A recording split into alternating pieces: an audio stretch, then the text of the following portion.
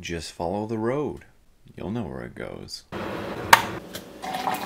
Ooh, that's a hot mug, guy.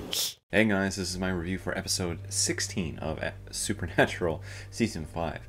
This is Dark Side of the Moon. This is an episode I've been looking forward to because I remember having fond memories of this episode when it aired. I kind of had a good time watching it again when I did a rerun back in like 2013. So this was the first time I've seen this episode in near on 7 years, and I still like the concept of it, but yes, there is this hollowness to the idea that you're just reliving these memories. It's a kind of an interesting concept, just the idea of taking what we know, something as heaven, and then just turning it a little bit, like not something major, but still within the means of the production value that they can do it without having to be heavy effect or anything. Like, that's what I love about this one. When they're listening to knock knock on heaven's door and they're doing the fireworks, I think that's one of the most heartfelt moments that Supernatural's had in a while. It's that moment that is the catalyst to how the episode ends,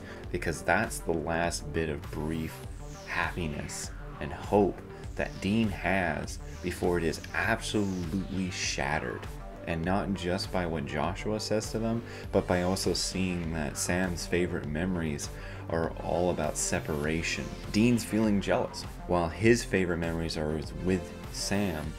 Sam's favorite memories don't have anything to do with him. It's that selfishness in him that he wishes that something was different. And it's kind of a contradiction considering what he was doing at the beginning of the show, right?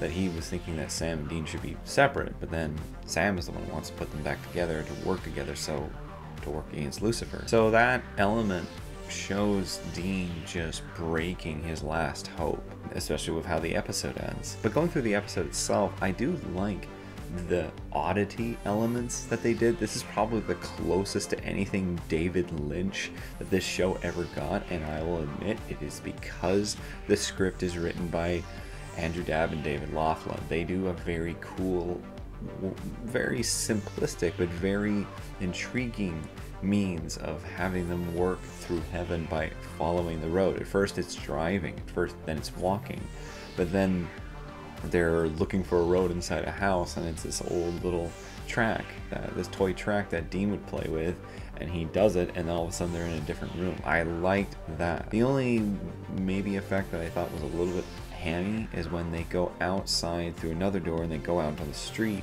where Sam left for Stanford, and they do that quick around with the camera where they go like 180 around them. I kind of thought that was a little silly, but that's it. That's the cheesiest camera element that's done in this episode. I love when Castiel is talking to them through the TV. It gives me so many Alan Wake vibes. It's nuts. Dark Side of the Moon has a very intriguing concept throughout the entirety of the episode. Reliving these moments that these characters have had, we get to learn a little bit more about their pasts. It's when Zachariah finds them that things get a little bit hectic, get a little bit out of control, where they're running away from him, and he's got some pretty darn good jokes at this point, and then he's able to manipulate their mother, the memory version of their mother. We see him showing that he's become a joke now. Like, people feared him up in heaven, and now he's starting to become the office clown. The lighting in this scene is pretty cool. We see a lot of green, kind of green with envy, green with malice reflected on Zachariah. Well, we already saw at the beginning of the season that he's willing to do what it has to be done to do so, but then Joshua arrives, and I really like this actor. As far as I know, I think he's retired. He hasn't done anything since 2015. He comes in and he takes the boys away, and then they go to, I think it's the Botanical Gardens out in Vancouver. I've heard about these Van Dusen Gardens, maybe. I might be wrong about it. I know that there is something like this out in Vancouver. There's one in Langley as well, but it's not this one because this one is dome shaped. The fact that they were able to shoot in there is kind of a fucking miracle, I think, considering the film industry out here. But I digress. This is probably the part that kind of disappoints me, and I think it's meant to disappoint you, but more so I think it's the simplicity of what is said that disappoints me. Joshua has a message from God because he says God's living on Earth. He doesn't care about anything going on, and he tells them to back off. He's like, you know what, stop trying to find him. He's not going to appear. You guys have to do what you have to do. It disappoints me, but it's also the point of the episode, because that reflects onto Dean, that the literal creator of all doesn't want to have to do anything. Their last effort, their last ditch effort wants nothing to do with them. It's crushing, not only for them, but also for Castiel when they go back. Oh wait, the part that I forgot is Ash appears. Ash helps them hide from Zachariah. And I thought that was really cool. This is kind of cameo from him, and he somehow still has a computer doing computer nerd shit up in heaven. I thought that was great. And him just talking about meeting other people, just hopping through dreams. I like that Ash had a good cameo in it. But then going back to the end of the episode, after Castiel learns the truth, he looks up, he's like, "You son of a bitch, I believed." And Castiel's broken. He flies off, and then Dean takes the amulet, stands over that bucket, and Sam is just heartbroken when he watches him drop it in, because this is a family memento. Because not only does that mean that he's throwing away what was supposedly an item that could find God, but it's a personal connection between Sam and Dean. Dark Side of the Moon is a very personal episode. There's not really any action. I think actually, doesn't it no one die? Oh, well, technically speaking, the brothers do, but they get, you know, a respawn. But I remember the episode starting off pretty crazy with that opening, them just getting shot. I'm like, oh shit, they're dying again.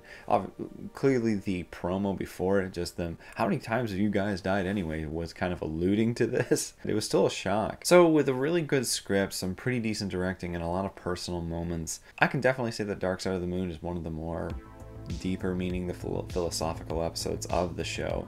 So in the end, I'm going to give it a 6 out of 7. It's a very intriguing concept. It's a very intriguing episode, very thought out. It's a really good script from Laughlin and Dab. I'm not going to deny that. They've had 2 real good bangers in this season, and the next one from them is Hammer of the Gods. So we all know that's a good episode too, so I'm very excited to look forward to that one. Anyways, guys, I asked for your comments about this episode, so let's read those off now. The thought of constantly being stuck in past memories, never seeing anything new, always kind of terrified me. It's an issue I don't think they ever change. It's just the way it is. Not even the Winchesters can change something on that grand of a scale, considering I thought God was real when I first watched this episode. Gave me a bit of an existential crisis. Still does in a way. At first I thought it was actually kind of a cool idea, but then after a while it's like, yeah, you would constantly be stuck in your memories. Eventually you would outlive it. And it's something that The Good Place, if you've ever seen the show The Good Place, I would definitely suggest it. It actually kind of talks about what is an afterlife and a never-ending afterlife and what to do after that. It's pretty good. I would definitely recommend it. This episode is one of the best of the season, and it does something with the idea of the afterlife that later visits to heaven, purgatory, and hell struggle to recreate. It turns the focus of the visit not into what heaven is, but on who the characters are and what their idea of bliss means. The writers do such a good job of turning the focus onto the boys' lives, their relationships, their parents, and their fears and growing insecurity to keep you engaged without straining the budget. It's subverting our expectations, but it works.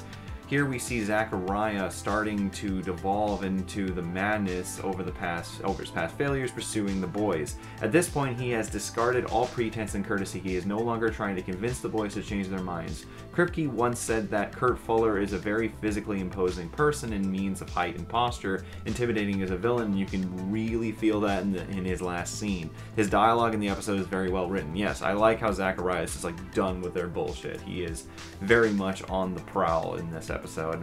I always really liked Joshua, and I was so disappointed when they brought him back on screen in season 12 just to kill him within 10 seconds. I don't even remember that.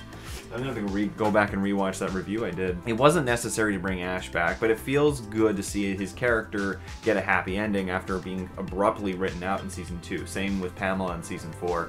I really like their cameos in this episode. I thought that it worked, and it worked in the context. It wasn't just for bringing back sake, it actually helped with the plot. This is a pretty good episode that expands on the lore of Supernatural. The lore is pretty simple. Sam and Dean are killed by hunters who are angry at Sam starting the apocalypse. In heaven, Sam and Dean are told by Castiel to look for Joshua, an angel who talks to God. Meanwhile, the brothers are trying to run away from Zachariah, whose powers are much stronger on his own turf, and who still hasn't given up on forcing Dean to say yes to Michael. In heaven, we see some familiar faces, Ash and Pamela, who help Sam and Dean to find Joshua. Unfortunately, the message from God is grim. God has no intention to help Sam and Dean and Castiel. Then Sam and Dean are brought back to Earth, but this time remembering that heaven because of God's will.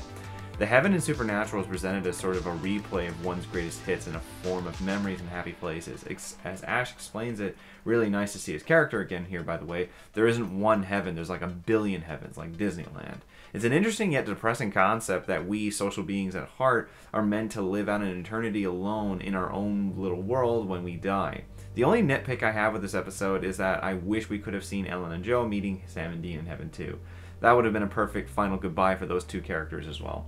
Overall, I give this episode 6 out of 7. Yeah, I kind of find it odd that Ellen and Joe aren't in this episode too, but there is a lot that's happening. This is really the brothers' journey through heaven, trying to find Joshua, all the while trying to escape Zachariah. It is trying to put some fear and some tension and some danger into this episode, which is very thankful. I loved how bleak and hopeless Dark Side of the Moon ended. I remember thinking it can't get any worse than dying and getting Zachariah on your ass all the time when the episode aired, and I guess it can get worse.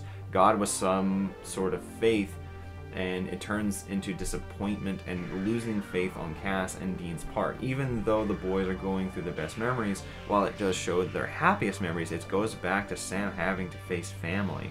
He's always ran away and wanted out, but it would end with him eventually facing his family. So by the time the episode ends, it's like, why even try and fight back when they have nothing else to lose and God himself doesn't even think it's his problem?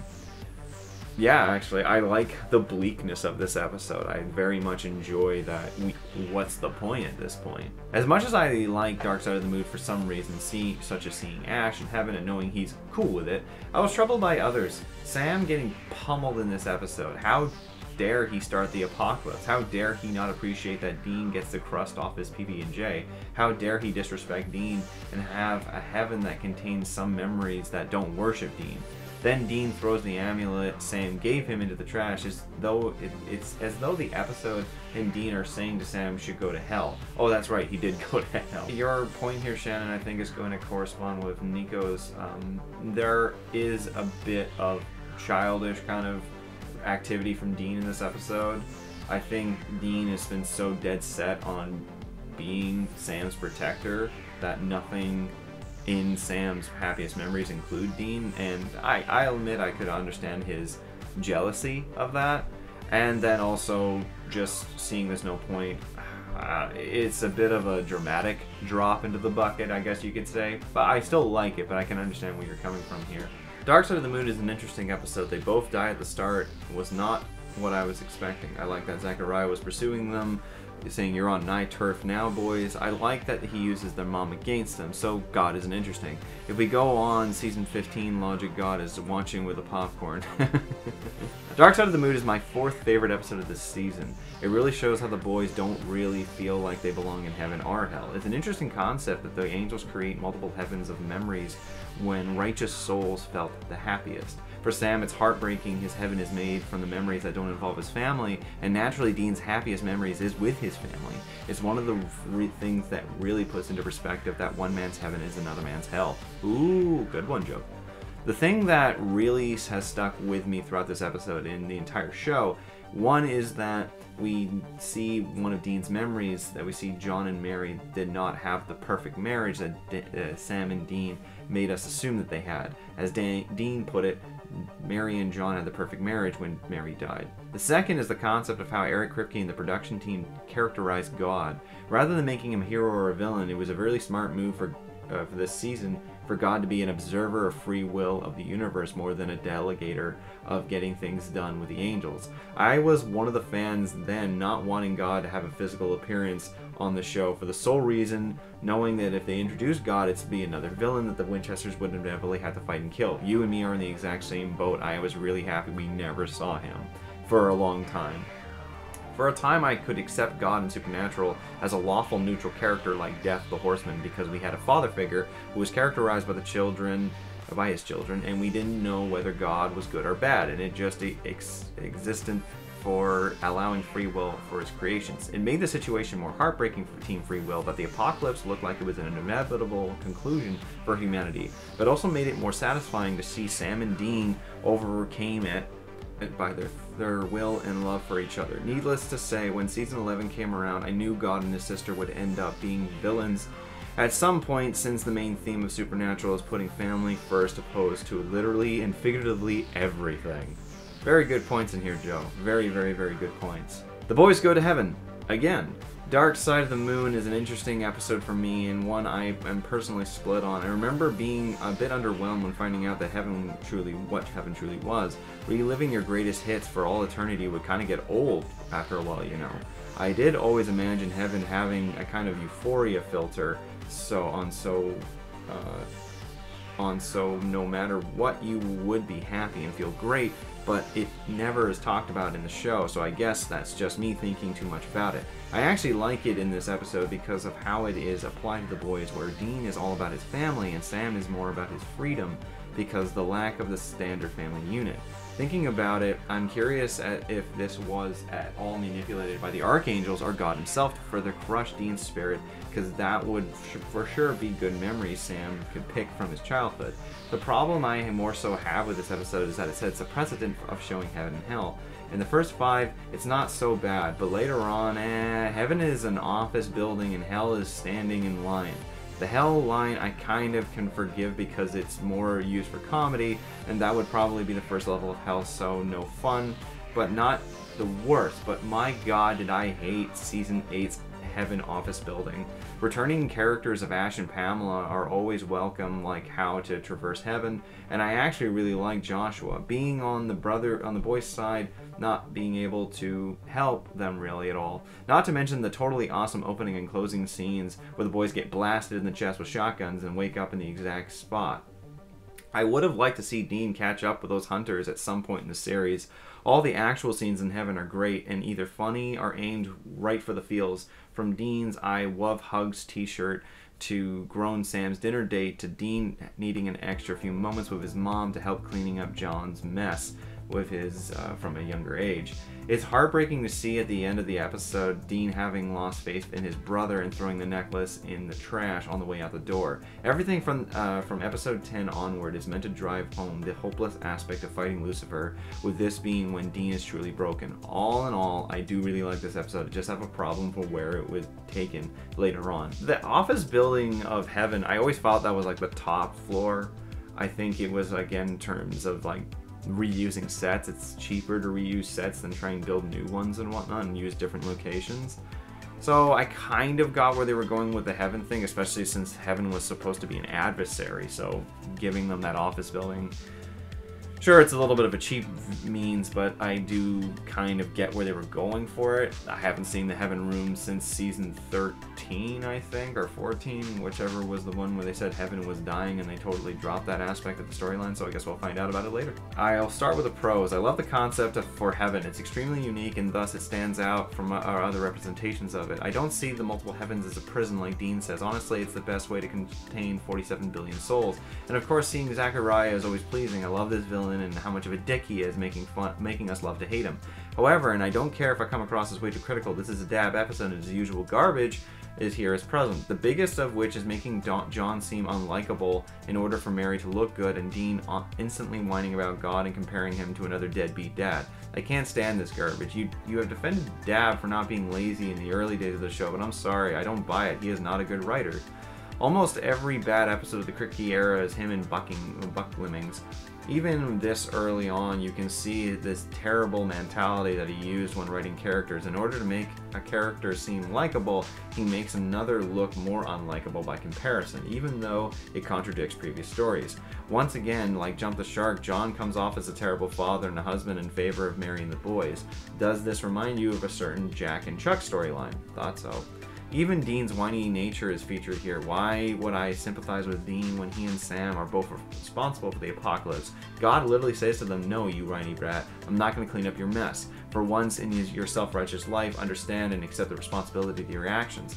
Jeremy Carver fought to fix this in his own era, only to see Dab devolve Dean into the exact whiny climb up my high horse brat we see here and in season 13 and onwards.